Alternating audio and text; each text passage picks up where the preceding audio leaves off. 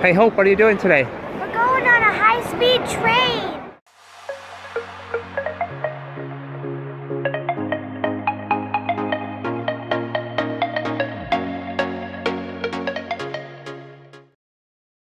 There are 4 options for public transit between Beijing and Shanghai.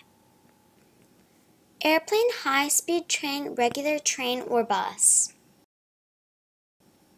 We decided to take a high-speed train. The train will go about 300 kilometers per hour and travel about 1,300 kilometers from Beijing to Shanghai. Hey. We're going on a high-speed train. To what city? Shanghai? Shanghai. There is not much English in the station, so it can be difficult to buy your ticket. Fortunately, we had somebody to help us. The Beijing train station got extremely crowded. It was hard to just walk to our gate. Here's our bullet train.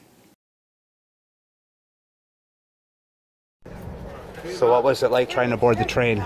Oh my gosh, it was like so pushy and everyone's like trying to jam in front of you. Even though we all have assigned seats and there's no rush, everyone's like, so annoying.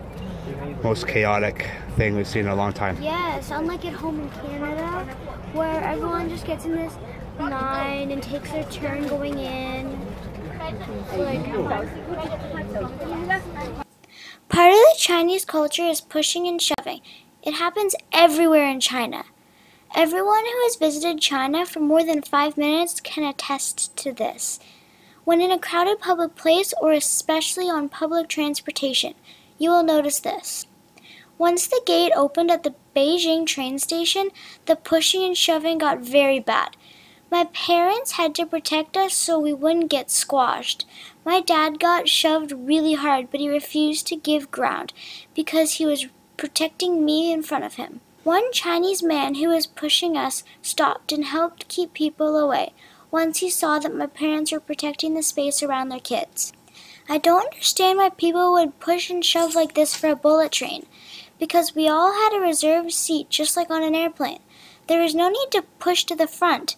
It is just part of the culture in China that we learn to expect in any crowded place.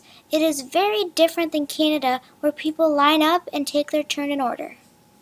I've never seen that many people all in one place before in my life. No. I don't know what the population is in China, but I think I've seen everyone. 1.4 billion. 1.4 billion people in China. I think I've seen all of them already.